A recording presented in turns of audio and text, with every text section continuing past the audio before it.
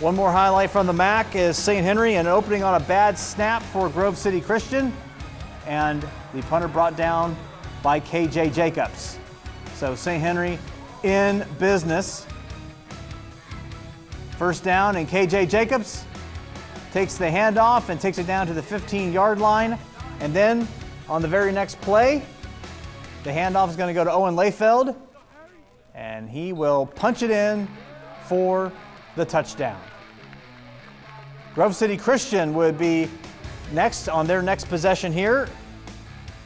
And the pass picked off on the sideline right there. Bennett Gels getting the pick as St. Henry takes care of Grove City Christian tonight.